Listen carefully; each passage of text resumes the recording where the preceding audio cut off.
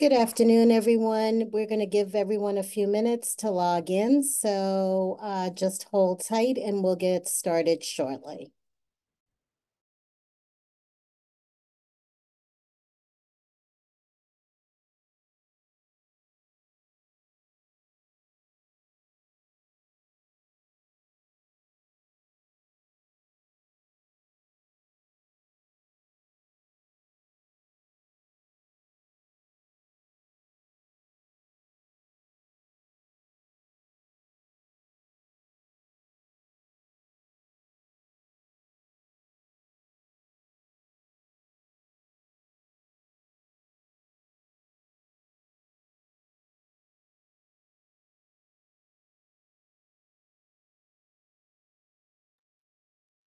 So out of respect for everyone, we're going to get started. Good afternoon or good morning, depending on where you are zooming in from. My name is Deborah Levine. I am your Community Engagement Officer for the City University, the Graduate School of Public Health and Health Policy. I'd like to welcome you all on behalf of our Dean, Dr. Ayman El-Mohandes, and the whole team at the City University to the Cannabis Corner Webinar Series. This is episode 1.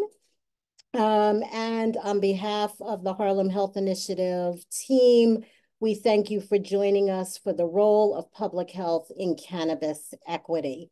We have an exciting series planned for you all. And thank you again for taking your lunchtime or your breakfast or your dinner, depending on where you're zooming in from, to spend the next 90 minutes with us as we begin to explore public health and cannabis equity. You'll see today that we have some great sponsors with us: Community Board 10, Community Board 9, Community Board 11, the Cannabis Workforce Initiative. We have the New York Cannabis Business Chamber of Commerce, and also the Cultivated Community Foundation, along with MCHES Blossom. So we're super excited that everyone has come out to join us. Today's conversation will be with Dr. Danielle Greene, who's the Executive Director of the State and Local Public Health Initiatives here at the School of Public Health, Dr. Anisha Gandhi, who's the Director of Racial Equity and Social Justice Initiatives for the Bureau of Hepatitis, HIV, and STIs at our New York City Department of Health and Mental Hygiene, always a great partner, along with Marné Garretson, who is a scientist and is joining us to have this conversation. Super excited to have us all here, and thank you all. You'll see, for those of you who are zooming in, we have our welcoming poll. And this really helps us because, as the School of Public Health, we have to count widgets. We need to know who's coming to hang out with us. So if you could just take a few minutes and fill out the poll, that would be really helpful. There'll also be a poll at the end. So if you hang out with us to the end of this program, we would appreciate you filling out the evaluation so that we have a better understanding of how to serve us. Next slide, please. So just some housekeeping. Today's webinar is recorded and will be available on our YouTube channel. If you haven't submitted questions prior to through the Eventbrite, please feel free to use the Q&A feature at the bottom of the screen. If you take your indicator and move it around close to the bottom, you'll see that a Q&A button should pop up. If you don't see it, look to the end of your screen on the right where it says More, and click that button there, and the Q&A button should pop up. Please know that all questions are submitted or anonymous, and only the presenters and the hosts are able to see them at the time. We'll do our best to answer all questions. Anything that we may not be able to cover in this series, hopefully we'll be able to address in future series, along with also you'll be getting an email after this with some resources, the PowerPoints, and any additional information. New alternative option throughout the presentation. You'll see that there is a QR code that's currently on the left-hand side. If you are somewhere where you're not able to pull up the Q&A, you are able to use the QR code to be able to put your questions in. So, having said all of that, next slide, please. Here is today's agenda. Again, I am your moderator, super excited to be able to launch this series on behalf of the school and our community constituents. We'll have a presentation that'll be done by Dr. Greene to help level the field so that we're all working on an understanding of what public health is and the intersection of cannabis equity. We'll move into a conversation where we'll talk more about what the intersection of public health, cannabis equity, and what does that really mean in terms of the work that we do. We'll have a Q&A period and then a few takeaways, and then we will close out. Next slide.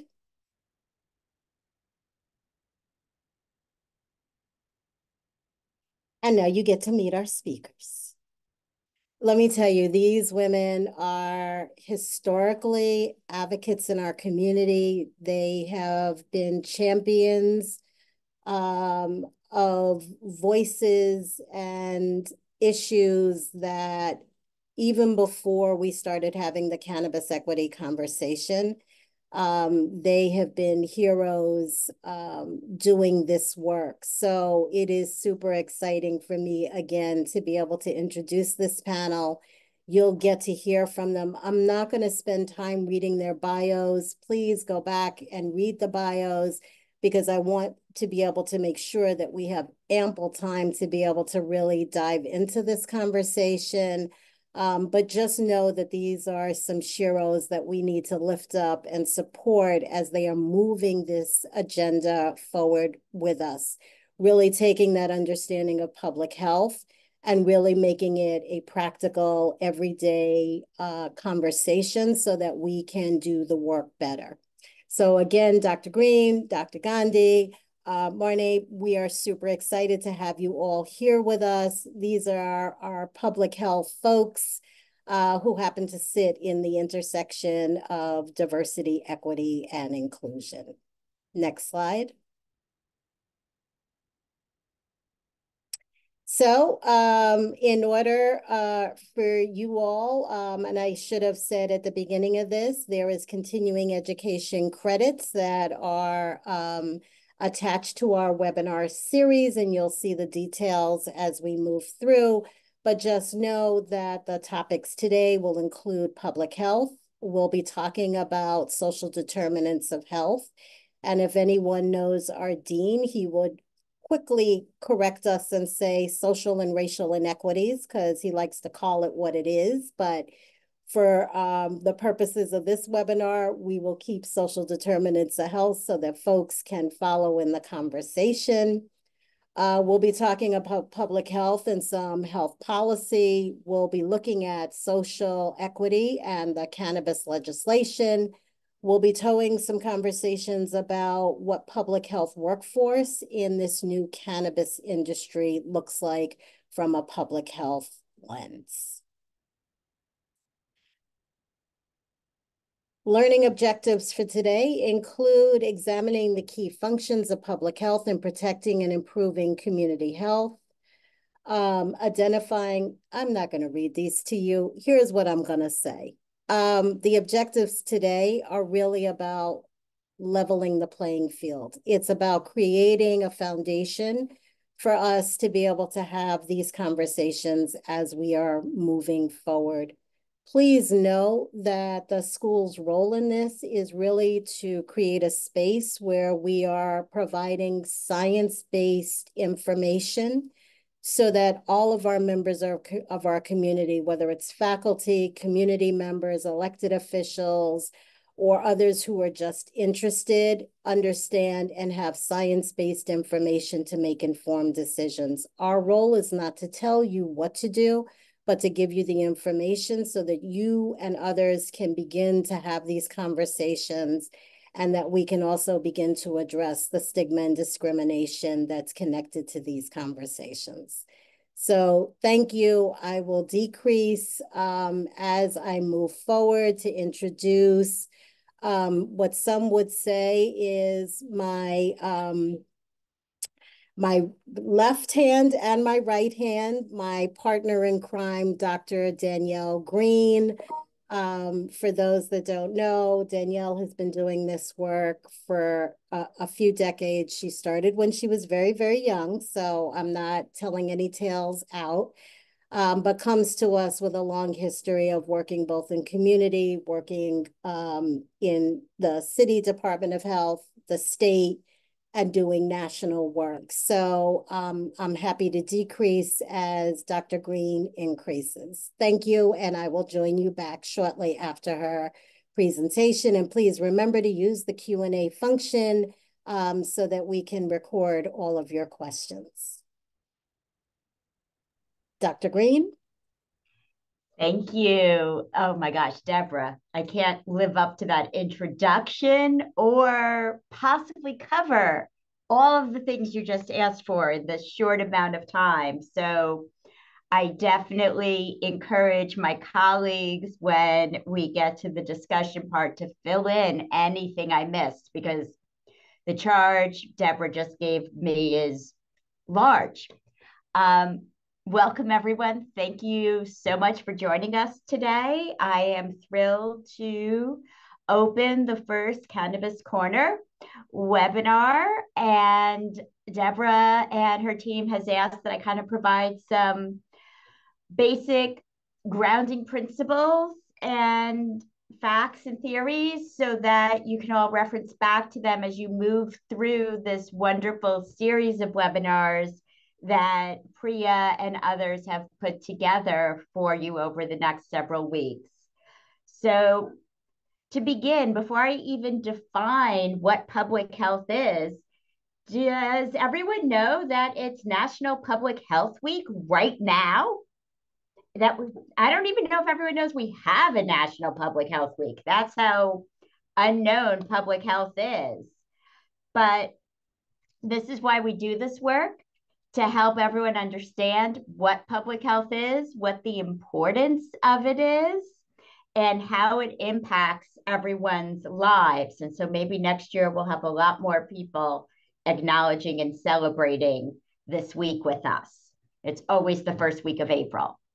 The slides, as you're going to see them, are sort of complementary to what I'm going to say. So I don't read slides.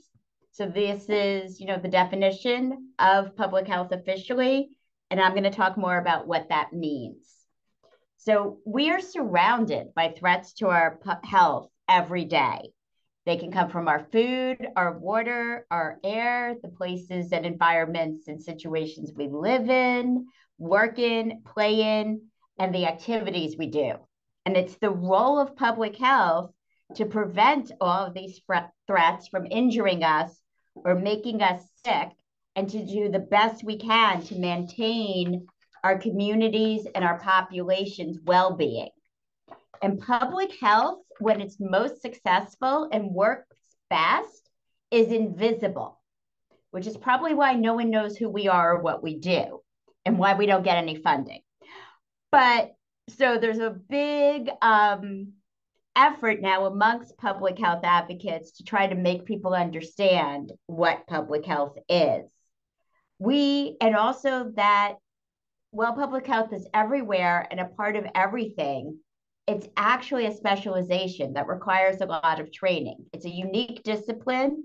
We rely on training. We rely on science and evidence and data and collaborations and partnerships with community, with people affected by threats, with people trying to prevent the threats, making decisions about the threats, electeds, to recognize patterns and problems and take collaborative action.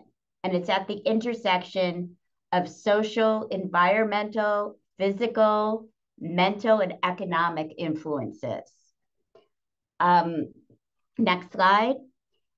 The daily activities of our public health workforce are very broad and diverse. Public health identifies, and to give you examples, identifies and fixes sources of lead poisoning, investigates cancer clusters, initiates educational and behavioral campaigns to help us reduce things that might harm us, behaviors like smoking, or telling us to get cancer screenings. Public health workers inspect restaurants and protect food safety. They're newborn home visiting workers who look to check on families and see what they need. Public health facilitates access to health insurance, runs health insurance programs, collects and analyzes data, creates dashboards to share that data, designs and implements and evaluates programs, writes policy, and conducts research. And this is just other examples of what public health can do. So the key thing to think about when you think about public health and how public health is different from healthcare service delivery or medicine is that public health looks at populations. We may talk about individual behaviors, but we're trying to move groups of people to be healthier and protect groups, not just individuals. So a doctor looks at what your individual determinants for cancer are and screens you to see if you can get cancer and advises you on how to prevent it. Public health will tell you how to prevent cancer, but we'll also look at all the things happening around you that may increase your risk of cancer and try to adjust those things through changing the physical environment or policy or incentives and change the overall rates of cancer. Next slide. So in talking about public health from that broader picture, we've started talking about something called the social determinants of health, which play a crucial role in shaping community health and individual health. And they're often talked about as the non-medical factors like socioeconomic status, education, neighborhood and physical environment, employment and social support networks, or even access to healthcare, access to insurance, and the quality of the healthcare and insurance you can access. But to break it down more simply, it's the policies that lead to those conditions and how those conditions and those policies influence health. So one example of this is you may be familiar with the practice of redlining, which in the 50s and 60s was a policy that prevented certain groups, usually people of color, from buying homes in certain areas and devalued the homes in other areas. And so over time, that's dictated where people live, what resources were available in certain areas, who could invest in those areas.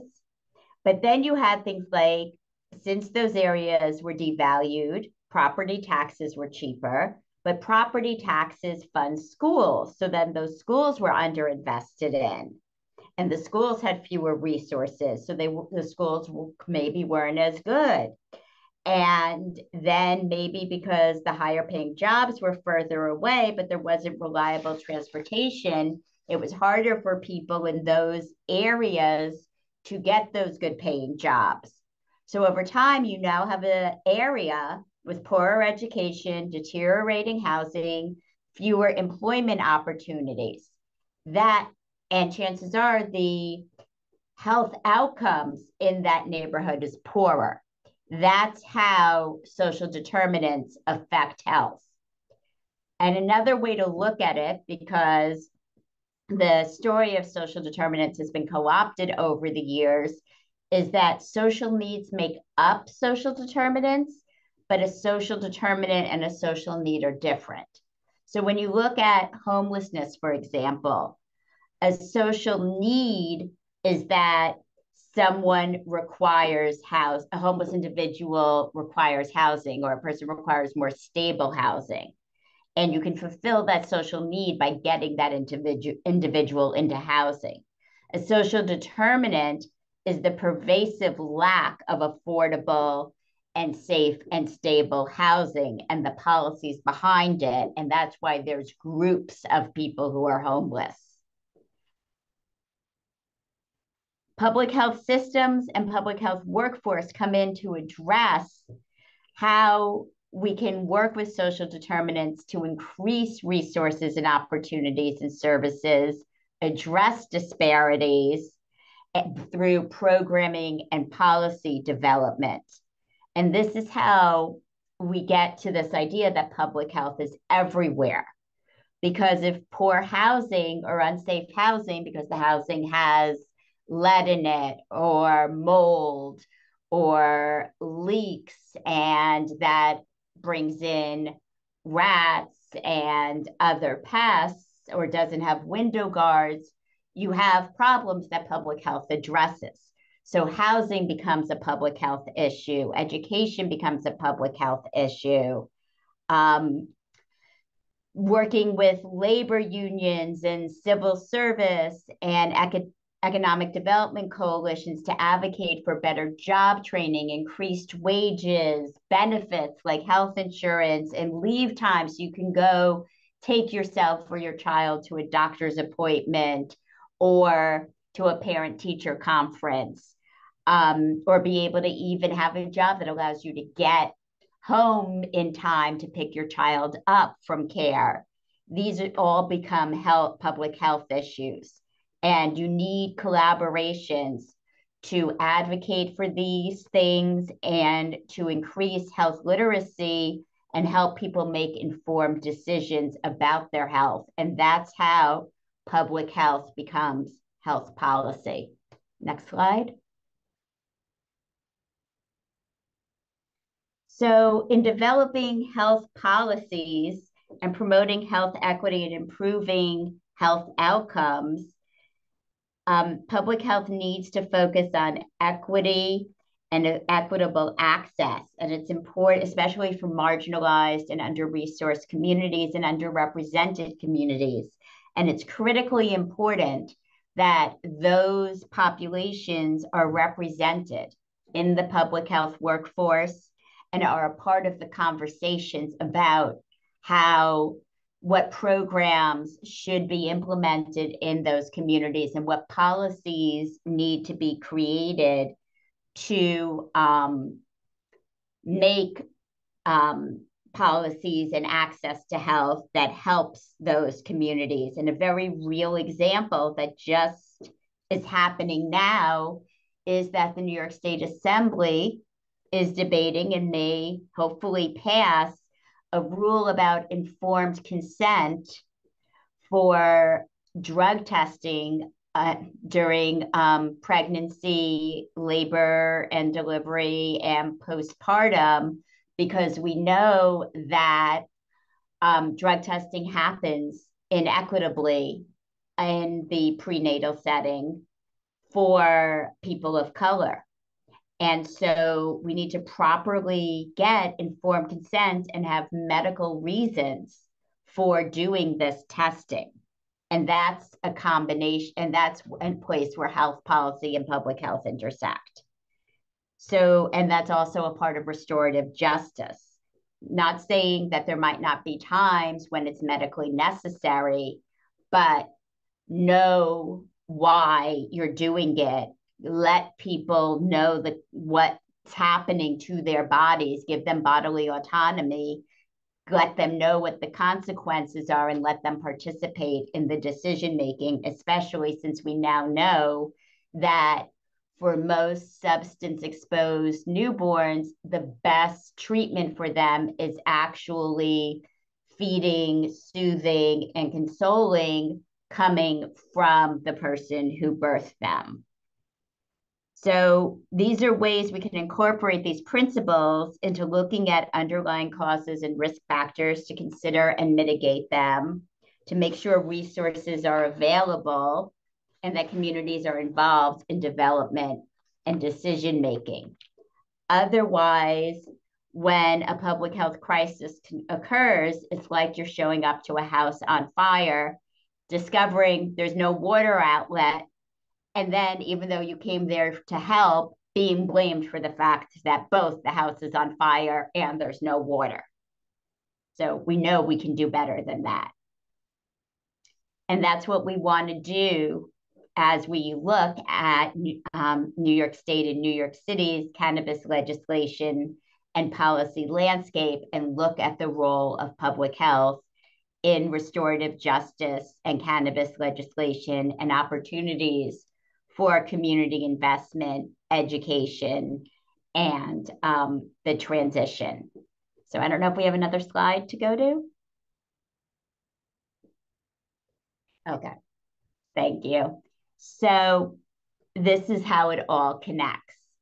New York State, for a long time, took a public health approach to cannabis, which is why when the first thing New York State did in the cannabis space was the medical marijuana program. And that lived within the Department of Health, because we wanted to, and I was with the Department of Health at the time, so if I slip into we, that's why. The idea was that we wanted an evidence-based approach. We wanted it to be regulated and controlled, and we wanted to make sure that other public health principles, such as the very successful campaigns at the city and state to reduce cigarette smoking, to reduce predatory marketing practices in tobacco, as well as we going through e-vaping and trying to reduce youth vaping and youth cigarette use. We were trying to apply those same principles in the medical cannabis program. So for a long time, you couldn't smoke cannabis if you were a certified medical cannabis patient in New York. And there was quite a robust scientific and community debate process that went into developing the adult recreational use program. And when the legislation was finally passed, the Office of Cannabis Management was created. The adult use program was under their authority, and the medical program was moved over so that the two programs would sit together and build off of the synergy of each other. And one of the key equity problems in the medical program was the limited availability, the limited distribution, and the fact that it was a cash-based program. It was very expensive to buy cannabis from medical dispensaries, and it wasn't covered by insurance. So there definitely was an equity issue. And one of the hopes was that having an adult recreational program would drive down the cost of cannabis in the medical program. I don't think that's happened yet, but that was one of the goals. So when we think about individuals who were disproportionately affected by the law enforcement practices during cannabis prohibition, and many of the remedies the Office of Cannabis Management is focused on is how people who were impacted negatively by that can obtain licenses to operate legal dispensaries or be a part of the cultivation, marketing, and sales of the process. And much of the investment in the cannabis workforce so far has focused on those aspects. And there was a recent report that talked about how more jobs creation and economic opportunities in the cannabis realm would be in agriculture and agribusiness, tourism, artisan or specialty businesses, similar to small wineries or craft beer, advanced marketing, warehouse distribution, and even brownfield revitalization. But if you look at it from a public health point of view, are there jobs and opportunities for communities and for people who were harmed by the cannabis prohibitions beyond what Deborah likes to refer to as the flower touching jobs? You know, what does restorative justice look like for communities? What other employment opportunities are there? We're going to need HR practices in every place, from schools to Fortune 500 companies that have rules about medical cannabis use and recreational cannabis use in the workplace, off work hours. What about jobs that require drug testing? How are they rewriting their rules regarding cannabis? Because it's not the same as it was a year ago. What other types, what are the urban planning and public health jobs that could be available as you think about where legal dispensaries could be, and the rules about where they should be located and how many dispensaries should be in a neighborhood? Just because a area was over policed, does that mean all of the new shops should be in that neighborhood? What does saturation look like? What is the relationship between cannabis stores and corner stores and alcohol stores look like? What are other places? Can we look at research to track the impact of cannabis legislation on communities, and who has access and who's going to buy it and who isn't? Can we look at the impact of educational materials and disinformation? What do community health workers need to know? What do social workers and hospitals and medical providers and child protective services and legal services need to know in order to make sure they have up-to-date but not punitive policies? And what does this mean for new research? It's legal in New York, but what does legal mean? I think we've all seen the proliferation of non-legal stores, right? I think right now, Deborah has the right number, but I think there's only 60 to 80 actual legal recreational cannabis dispensaries in New York State right now. But I'm pretty sure I can count 60 to 80. Oh, 88. I'm pretty sure there's 100 stores selling cannabis in Manhattan alone right now. And so if there's only 88 legally in the state, what's going on with these other stores, and how many people who go into them understand that they're not the legal operated stores?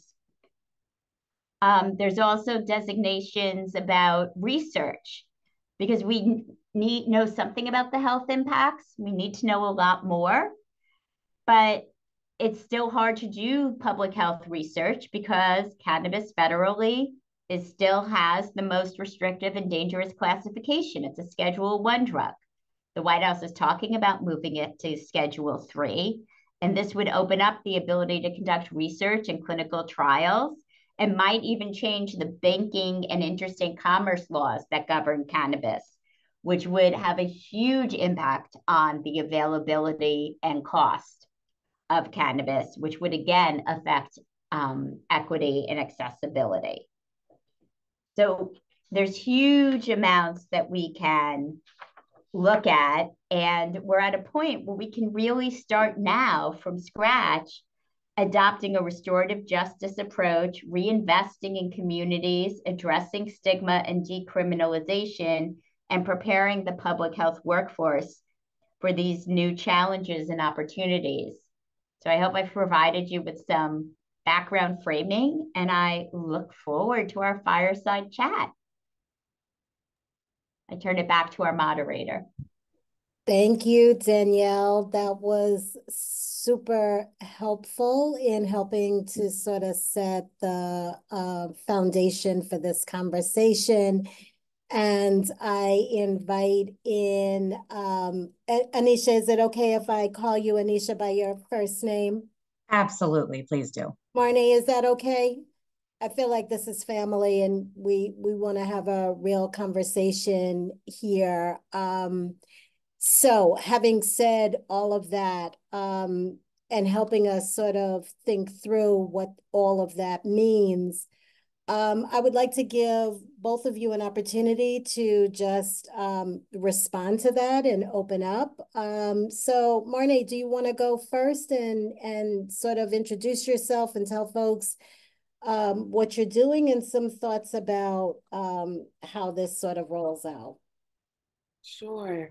Thank you for the opportunity. My name is Marné Garretson. I'm an epidemiologist with experience managing health economics and outcomes research studies, really leveraging real world evidence, which is data that's generated outside the context of clinical trials.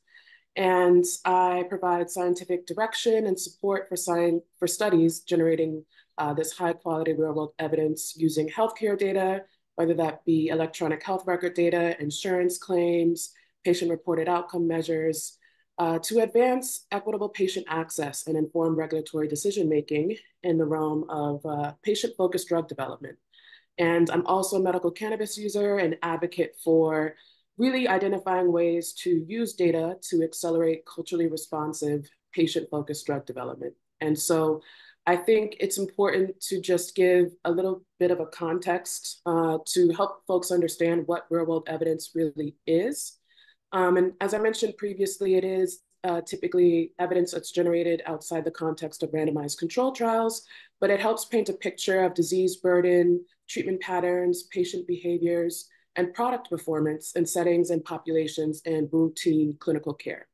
And so real world data is collected in 3 buckets, where that can be clinical, where we're looking at adherence and survival rates, economic, when we're looking at medical resource utilization, as well as humanistic, as it relates to health-related quality of life from existing or new data.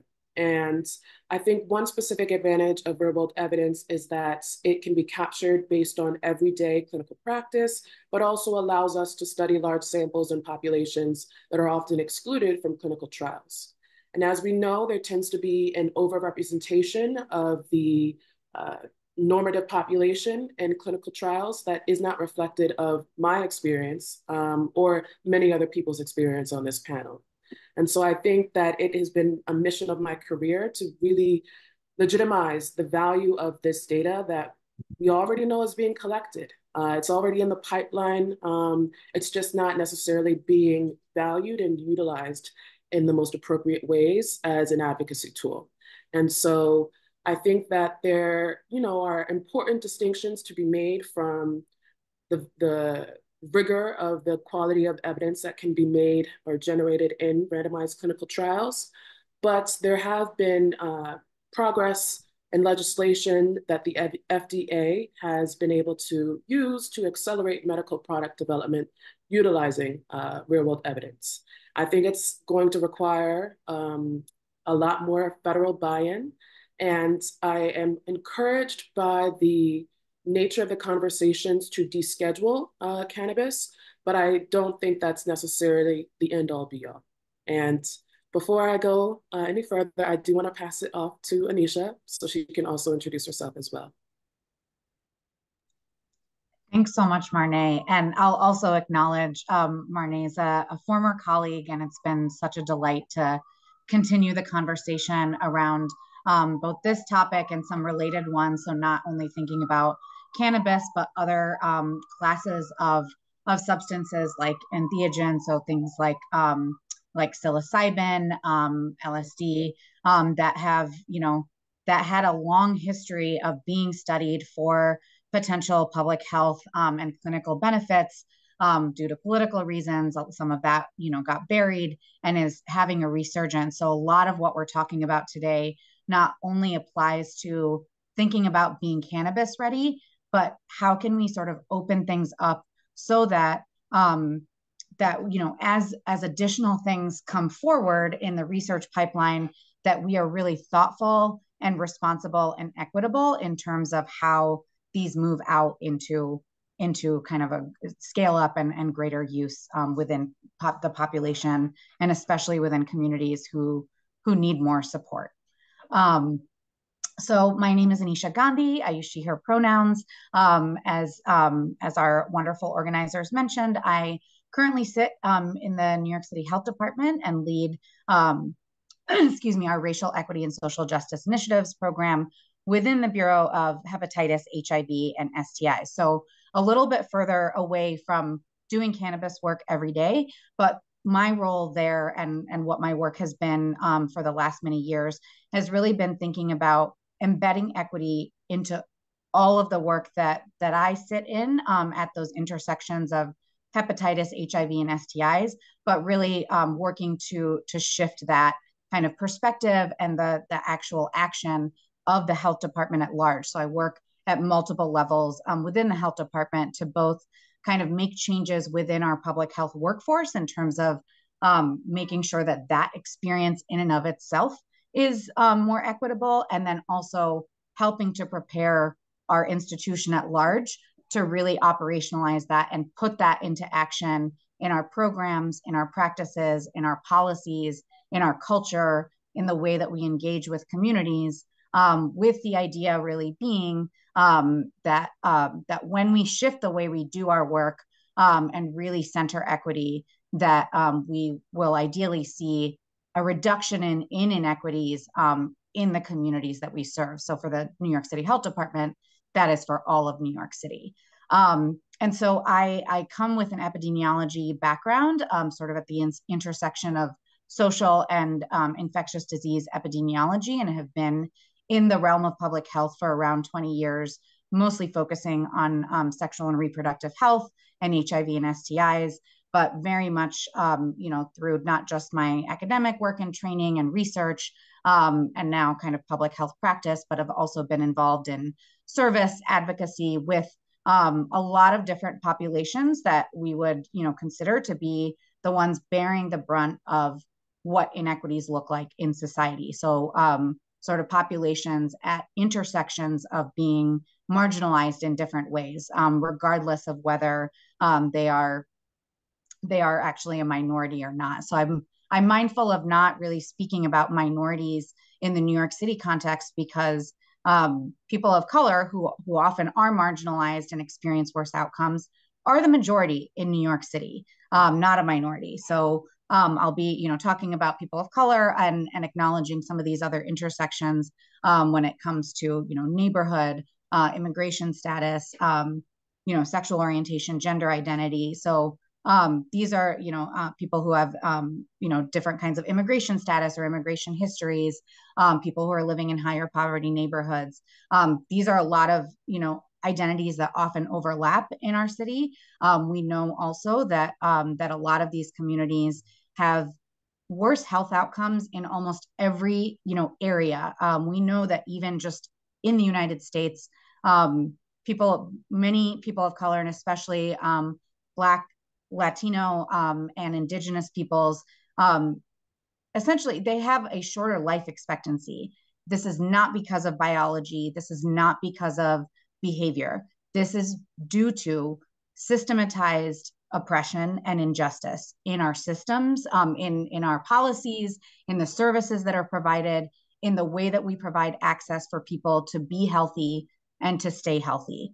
And through a lot of intersecting kind of realms and structures. So not just within health and healthcare institutions, but in education, in law, in housing. So all of those things have intersected for really the history of our country to produce these very different health outcomes. So when we talk about equity, what we mean is giving people what they need. And that is acknowledging that people need different things because we're not all starting from the same place of advantage or disadvantage. So it's helping to restore people to having an equal opportunity to stay healthy for their full lives, recognizing that we have not set people up in the same way to achieve that goal, and really reallocating resources and recentering our priorities so that we make sure that we take care of those who have been the most underserved and who have the greatest need.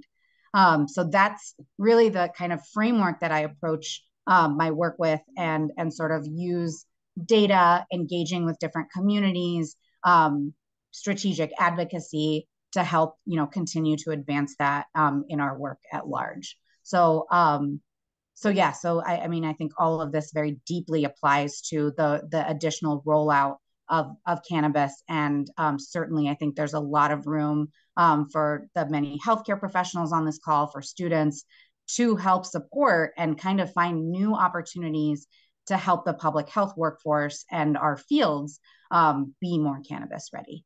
So happy to talk more about that with all of you. Thank you.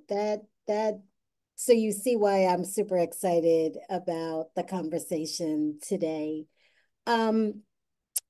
Marné, Danielle, both of you have spent some time focusing on the medical cannabis impact, and in particular around substance use. And so, Marné, can you tell us a little bit about what that means around public health and how that work around medical cannabis and what our role is in that process?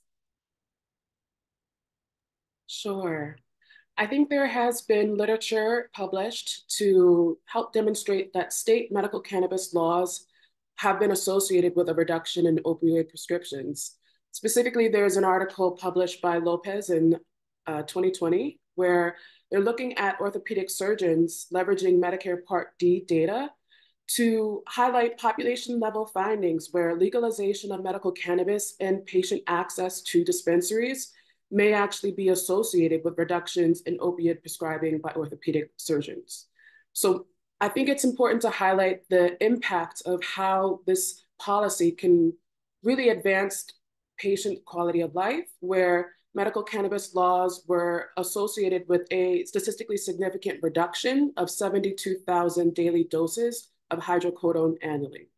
And so states with active medical cannabis laws also found a statistically significant 19.7% reduction in Medicare Part D opioid prescriptions. And I could go on and share a lot of these interesting statistical findings, but I think from taking it at a higher level humanistic perspective, we can see that, looking at other articles, decreases in opioid prescriptions were noted by 2.11 million daily doses per year.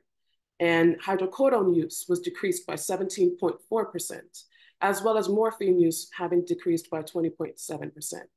And these are articles that have been published in the literature fairly recently, within the last 5 to 10 years. And so there is an evidence base that has been established and needs to grow to really articulate the value of this public health policy.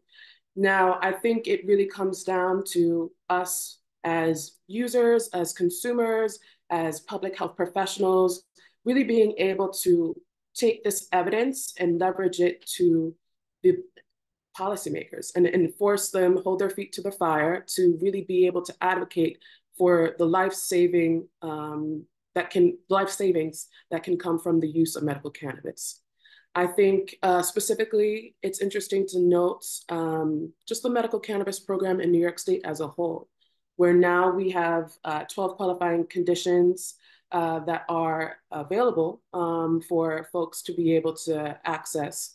But there are still systemic barriers and limitations for who is able to certify patients and the types of patients that are able to afford paying for this. Every year, your license may expire, and so there's a recertification process too that also introduces additional structural level barriers. But I think, it's important to highlight not only using the current systems and infrastructure in place, but also identifying tools and data that can help us advocate for reestablishing a structure within the healthcare ecosystem that is representative of consumers' current lived experience. And that's where I think real-world evidence and real-world data can really be an advocacy tool to decolonize the molecule-to-market research development pipeline. And I'm using that language traditionally because I think there is a holistic view of patients that is not captured in the traditional R&D pipeline that many pharmaceutical manufacturers have to employ in order to actually have a medicine be available on market and then identify the populations that would benefit the most from that specific product.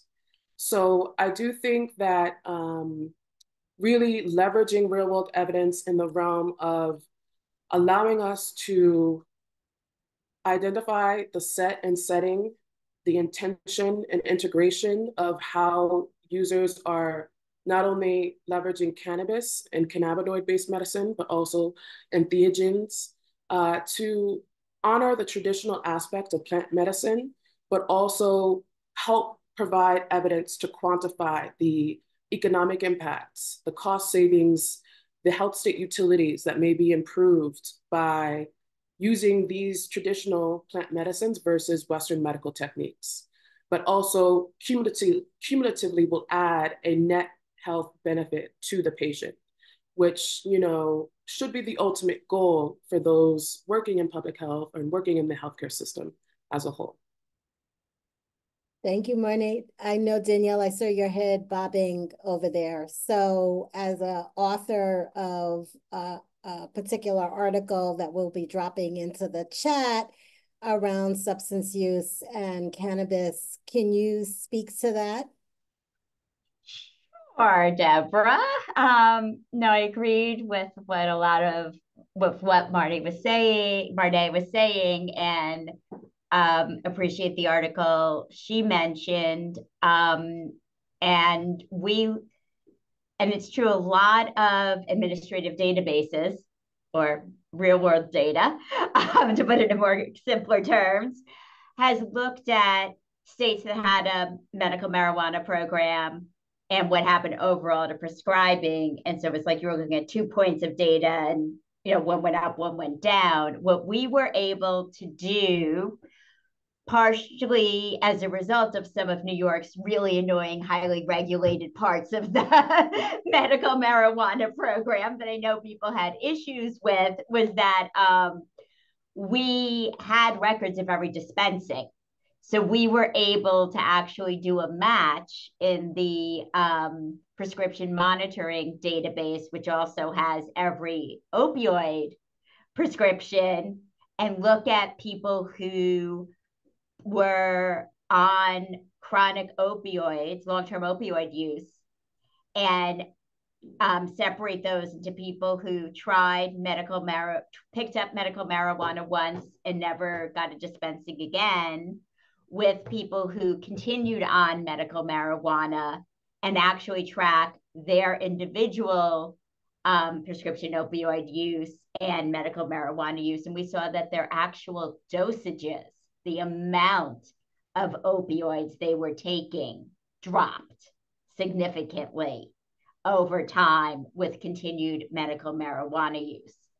So, and it's one of the only studies that was looking at that individual level and what happened. And it goes to what Marné was saying about plant-based and traditional medicine, traditional healing that we haven't taken seriously for a long time, actually has pain-reducing benefits and can be used on its own or in conjunction with Western medicine. And while there may be negative effects from anything you take, depending on who the individual is, we're not saying, you know, everything's safe. People don't overdose and die from cannabis the way they do from opioids. And we're still prescribing opioids for pain relief at levels that are really risky. And what's also happening, because the pendulum swung back and we're trying to reduce opioid prescribing, reduce high dosages, crack down on providers who are recklessly prescribing, is that people are getting cut off. People who, because opioids are addictive, even if you're using it for pain management, and they're on very high doses for long periods of time. And then their provider is investigated and may not even be doing anything wrong, because there's fewer and fewer providers who are willing to treat people at high dosages of opioids. Those providers are getting shut down or investigated, and other providers are afraid to pick those patients up because they're so dependent on such high levels. And those patients are incredibly at risk of turning to now drugs they can get on the street that have fentanyl in them, or overdosing, or doing other things that put them at more risk. So we need to find ways to not just help people access cannabis so they never go on opioids, but stop people from being in those very dangerous positions that medical practices put them in. And cannabis, in our study, kind of said cannabis may be a way to do that. The other thing we have to acknowledge is that even before there were medical marijuana programs, people were self-medicating with cannabis.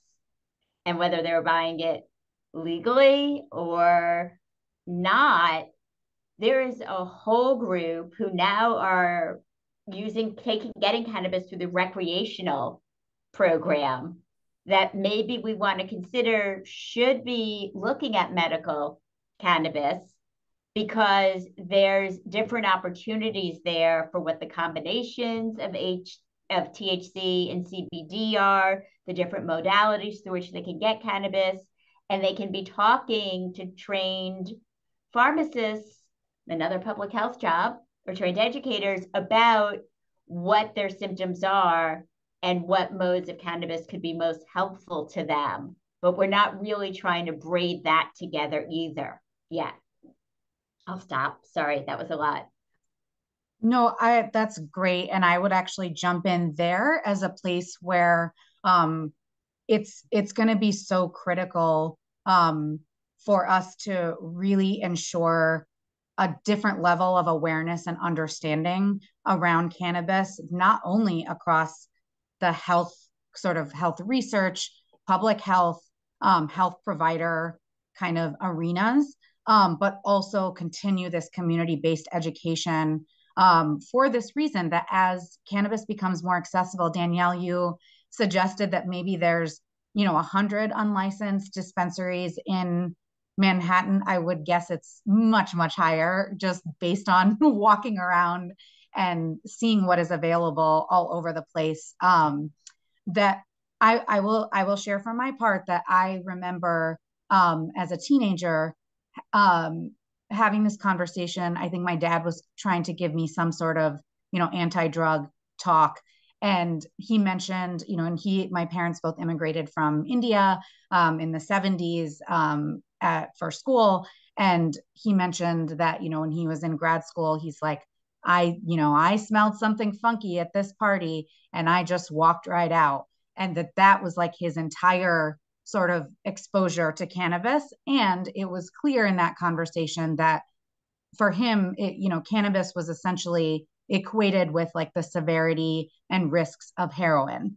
And so again, living in this very, very rich city with such, different cultures, different languages. I think a third of our city has limited English proficiency. So many people are born in other places that may have both a different relationship to cannabis. And I think generationally, there's different understandings and stigmas as well. And so having people understand what this is, what it can do, both in terms of risks and potential benefits, and just what may that experience be like, is going to be so important, because as we know, there are a lot of things that are FDA approved as medications that also come with a lot of risks. I think we've all seen those ads that are like, oh, this is something to treat one condition, but also it may cause death or very severe illness, right? And we know that a lot of times things that are illicit and that are scheduled differently as controlled substances are actually much safer and safer for a lot of people. And so it's going to be important for people to understand, how does this going to work with my body? What might the impacts be, short and long term? how does this interact with other medications I'm taking? How might this support me? How should I incorporate it? What should I incorporate? What do regimens look like that make sense for me? And also be able to have an open conversation with all of their healthcare providers, because it's going to be really important for providers to understand that use, and also destigmatize, being able to talk about those things, especially given that, we are in a state where this, access is legalized. So it's, people need to be able to have those conversations, and providers need to be able to hold those conversations in a way where they both aren't passing judgment and understand the science and clinical implications well enough to really support all patients, and introduce and educate patients as well that may not have considered this as an option, and potentially as a better option than some of the things they may be considering. Thank you. So I'm glad you brought all of that up, because it makes me want to then ask the question, what are some of the current gaps and challenges in cannabis research, public policy that need more attention? What are we doing? Or what aren't we doing?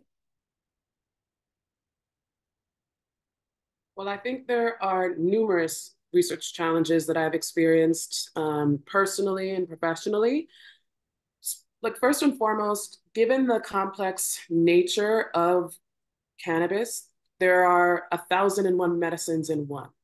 Given the endocannabinoid system and the potential for variability for the plant to offer, depending on how it's cultivated and brought to market, I think in that same vein, there are a wide range of products, doses, and routes of administration that could also be generated because of the biodiversity of the plant. And then, as you can imagine, how do we conceptualize research study designs to account for the unique architecture of this plant medicine? So essentially, it can be very difficult to blind, given the psychoactivity of the molecules present in cannabis, and offer placebo designs, because the challenge of the cultural richness of this plant. I think I've also experienced really a limitation as it relates to funding, where majority of federal funded research studies are relating to harm. The National Institute on Drug Abuse has offered funding opportunities for local universities, but it's within a lens of the negative benefits of the plant, not necessarily with an open opportunity to conceptualize the full scope of benefit to the patient, or identifying ways for us to conceptualize what a net health benefit could look like in relation to the patient profile, their comorbidities, the context with which they would have to take this medicine as well. And majority of the research that is currently available through randomized controlled trials, there is a highly selective process to become DEA certified, to have labs that grow specific strains of cannabis. So there is a threshold and a barrier to entry that is not accessible to many individuals within public health or the healthcare workforce that have the skills, that are interested in becoming cannabis ready, but just systematically and structurally are not included in the conversation or given the opportunities to leverage their passion and skill set.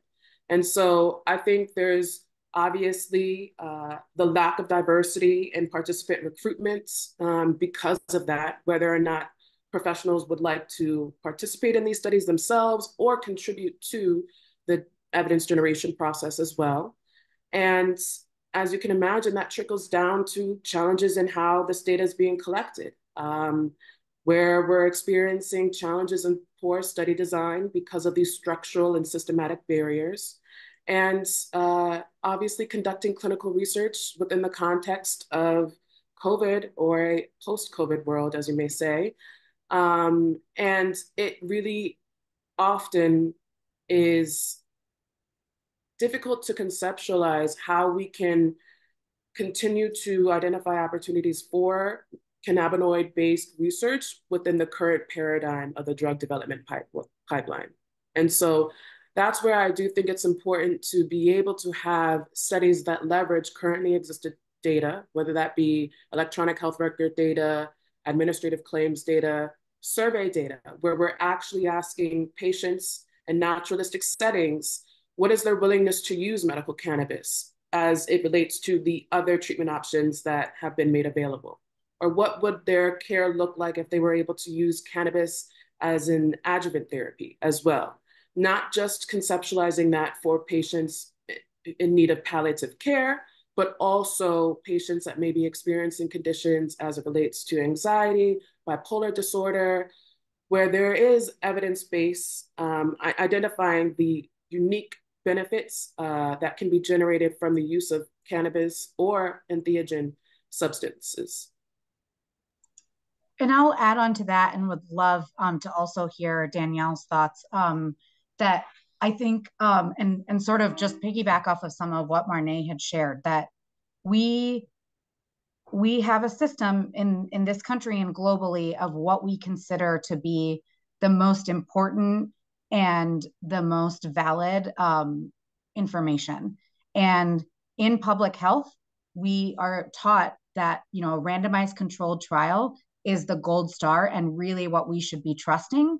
And that, you know, qualitative research, smaller samples, case studies are less valid, less useful.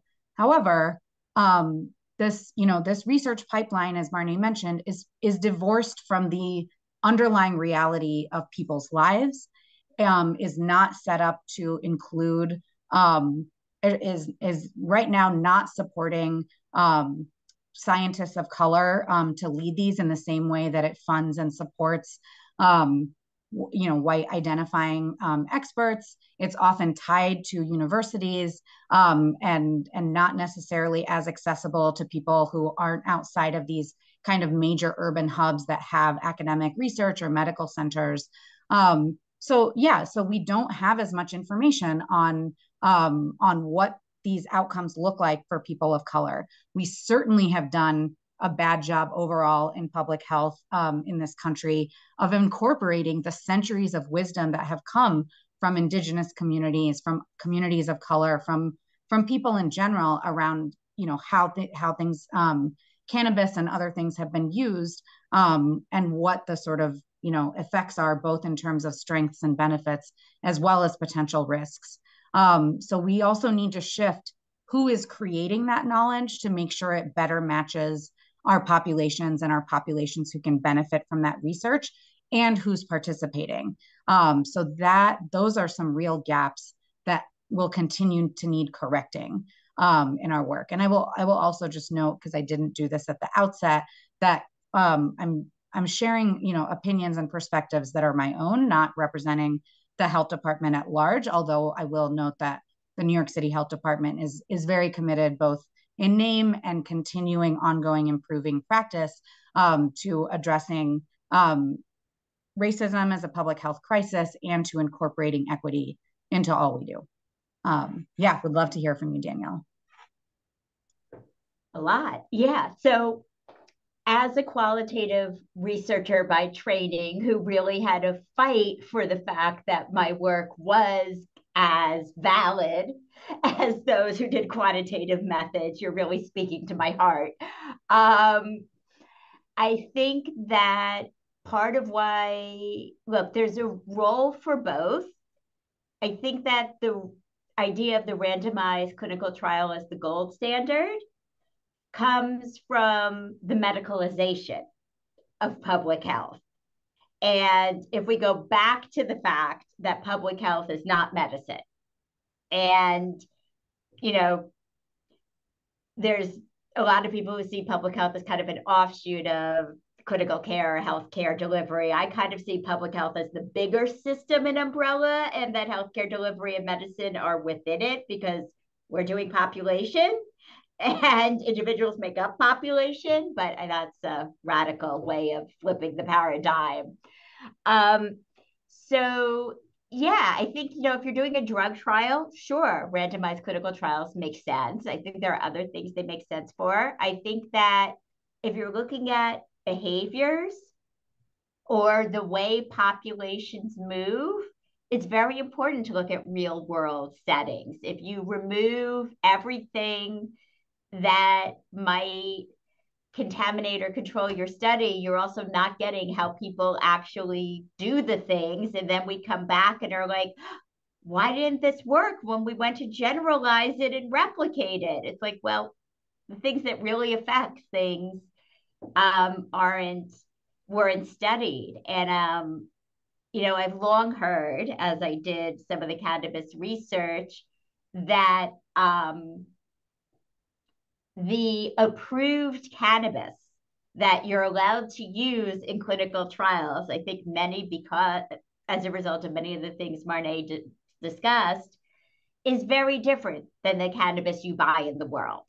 And the effects of it are very different. So as a result, I think we've seen a lot of cannabis clinical trials that say, well, we're not really sure it had pain relief effects, but we're not really sure they were using cannabis as everyone else would access cannabis. And also from some of the things that Marné said, it doesn't sound like any of those approved trials are looking at the other modes of administration, because you're not going to grow ointments or lozenges or sprays in your lab.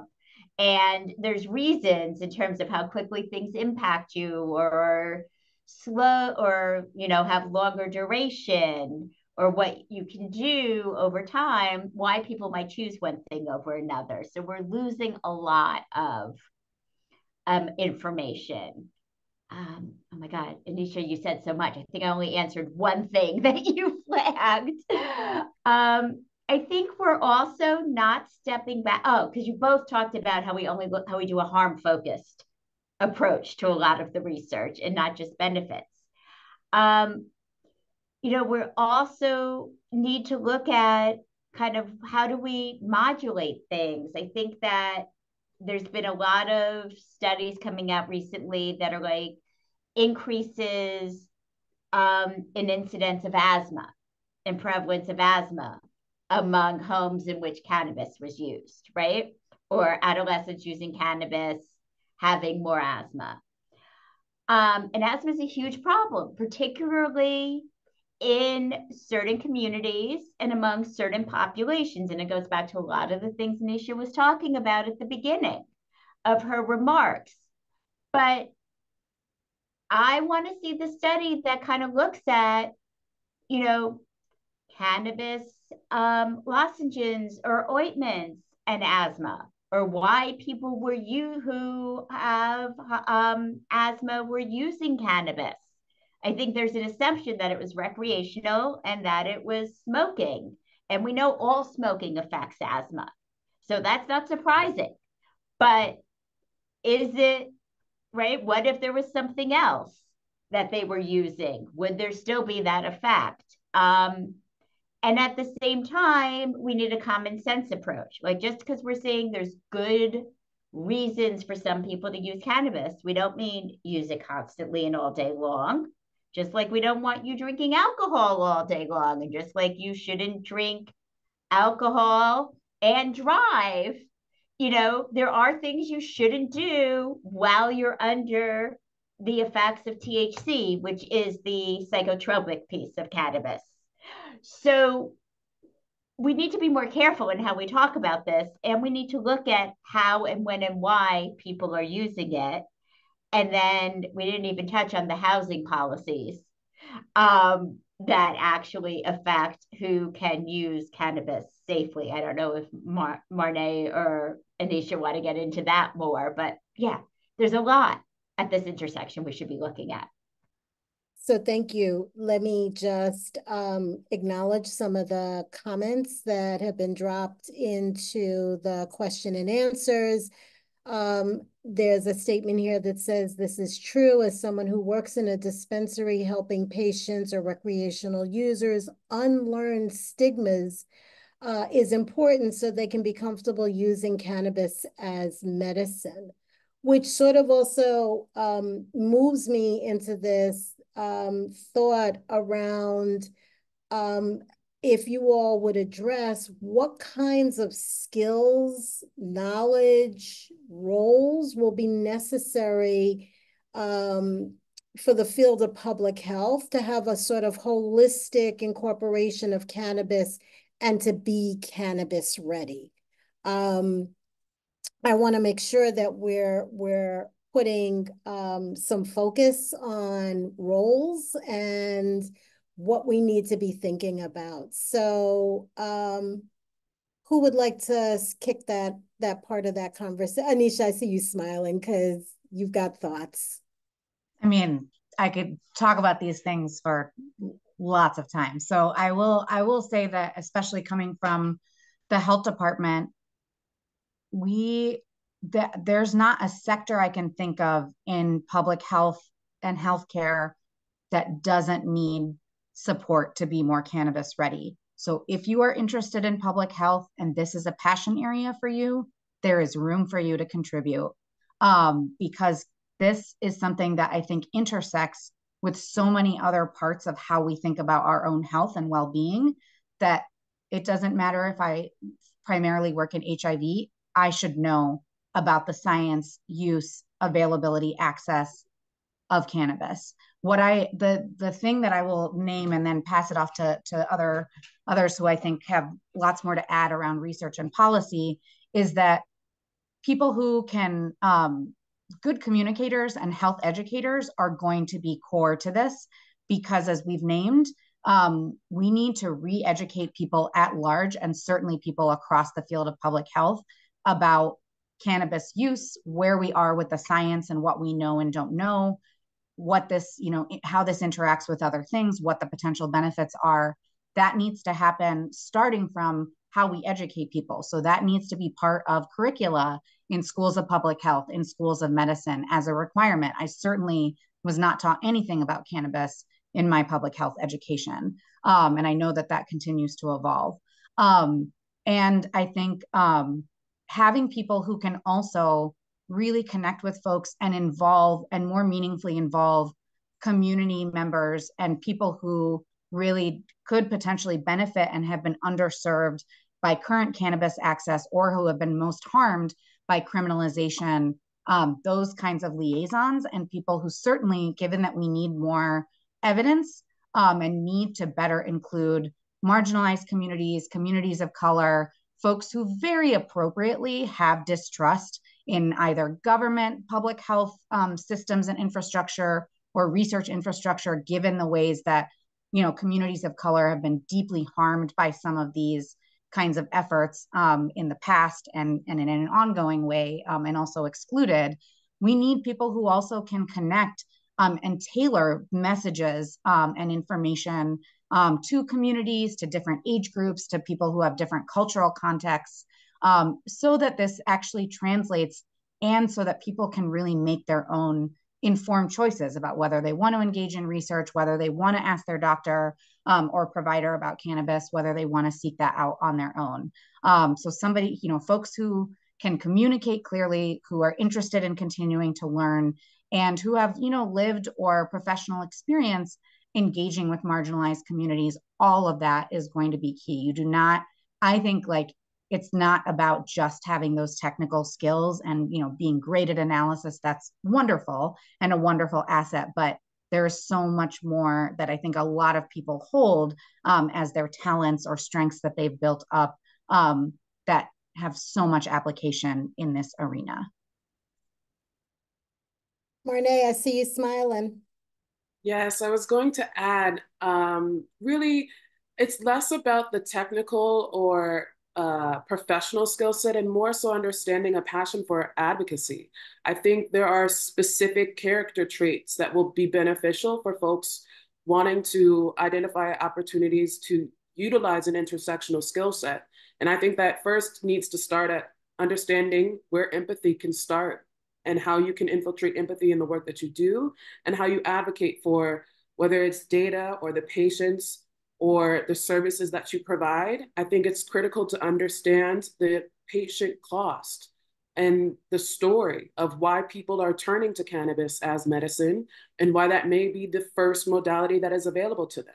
And rather than wanting to continue really regurgitating stigma that they may experience through normal routine clinical care, being able to provide a safe space for people to want to continue to choose treatments that are in alignment with their own personal value system, economic preferences, and choices, whatever is driving that choice. And to be able to identify opportunities to validate their experiences in that way, but offer support and resources as to be able to identify if there's, you know, a relationship between their use that needs to be rethought, or essentially be able to give them dosing protocols to say that if you are, you know, in the sense wanting to be using cannabis every day, have a thoughtful conversation in dispensaries with pharmacists, able to say, what is driving your use? Is there a different modality that could be more efficacious in achieving the outcome that you're looking to receive? And I think that goes to my next point of really being able to not only infiltrate the public health workforce, but also the cannabis industry as a whole. I think now the nature, especially as more markets become focusing on adult use, that we are not necessarily identifying the patient or consumer to be the real architects of their destiny. I think there has been a culture shift in the industry to prioritize profit margins, which in any business, that will be the case. But I do think that we are in a unique position, leveraging our skills in public health to be able to course correct and find opportunities, applying health equity frameworks, community-based participatory research to identify ways that we can infiltrate the humanistic perspective from the entire pipeline of cultivation, of bringing you know, the medicines to market, and identifying where dispensaries should even be located, who has access to those dispensaries, and how people are treated in those dispensaries as well. So Danielle, I would also encourage your thoughts as well. Oh, I second and third everything that's been said so far. The only things I have to add are, I think, you know, as we move towards more legal recreational dispensaries being opened, one of the things that I'm concerned about, as Marné said, is about keeping it patient and consumer focused and honoring their journey, but also making sure that the quality of the sales force and the knowledge they have and the education so that they can have the type of conversations Marné just described stays there. I mean, for people who aren't familiar with the medical program, that staff is so trained and knowledgeable, and it was so intentional. And as this becomes a more common, more marketplace-driven product, I worry about that aspect of this experience disappearing, and people who work in especially on the recreational side, not having that knowledge and training to help people make informed decisions. So being a part of that workforce, making sure we have policies that ensure that is the training the workforce gets and the level of the workforce. And then, you know, Marné mentioned that it's becoming a profit-driven business. And before she said that, I was also thinking about, we don't often talk about the economics in public health. And we need people who are looking at both the economics from a public health and from an equity perspective, and are trained in the economics to look at, you know, we're a capitalist society, for better or worse. These businesses have the right to make a profit, but they have a lot of investors. But then how do we also balance that with their success with making sure this is affordable and equitable and accessible for the largest population possible? And who's going to make the case for why eventually, if this is a medicine, it should be reimbursable and covered by insurance. And how do we make an economic case as well as a health case for that? So I'd say that's the other place where we could use people who are passionate about this. Well, thank you. It sounds like we still have a lot of work to do, and there's lots of places where public health has an appropriate place to step in and work side by side with community as we figure out sort of the nuances of how this new industry is going to be rolled out and ensuring that the diversity, equity, and inclusion is included. I can't believe that 90 minutes has gone by as quickly as it has, which is both sad but exciting, because that means that this conversation has more legs to it, and that there are more reasons for us to continue to come back and explore ways that public health really is an integral part as this legislation continues to evolve and roll out. Just really quickly, I want to give each of you a quick minute to give us one takeaway in your thought process as we move towards closure, but I would be remiss if I didn't give you the opportunity for a quick takeaway. So Anisha, you want to start? Sure. I will just offer that we are at a state of health inequity in this country.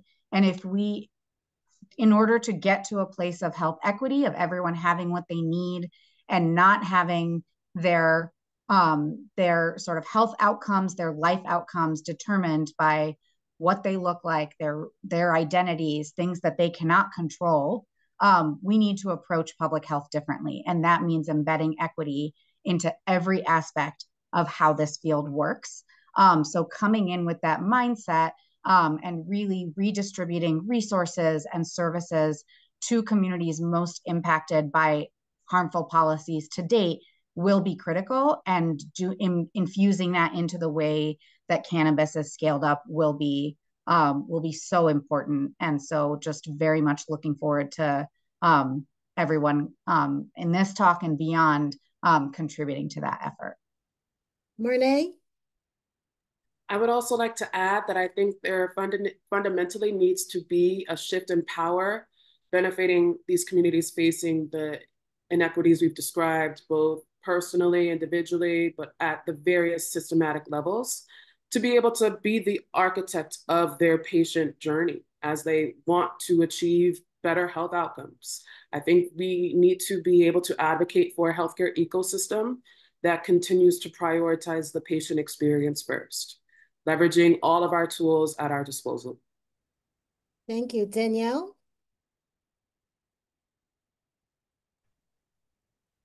And just adding on to that theme, and having, all of the groups and people who haven't had the chance to be a part of making the policies and making the decisions.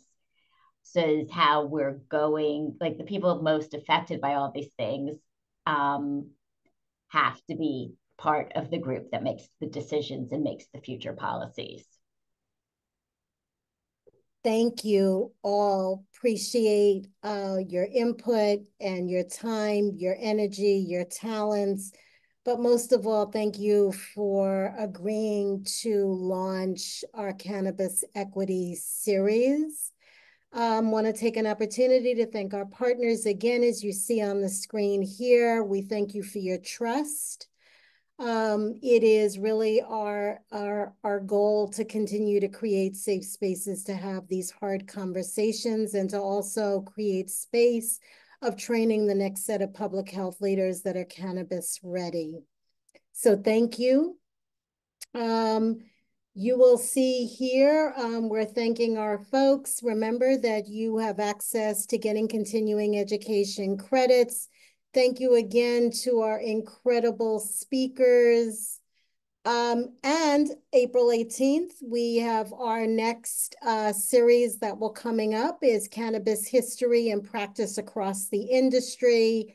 We're really excited to be able to talk about labor laws, and the intersection of public health and cannabis equity in this work. So thank you again to our partners and to our Harlem Health Initiative team for doing an outstanding job of putting these together. Priya, thank you for pulling all of us together in this process. Tanisha, Cameron, thank you all. As you see here, we couldn't do this without our social media connects.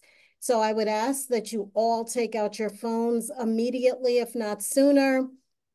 And please follow us on our newsletter because all of the upcoming events will be there.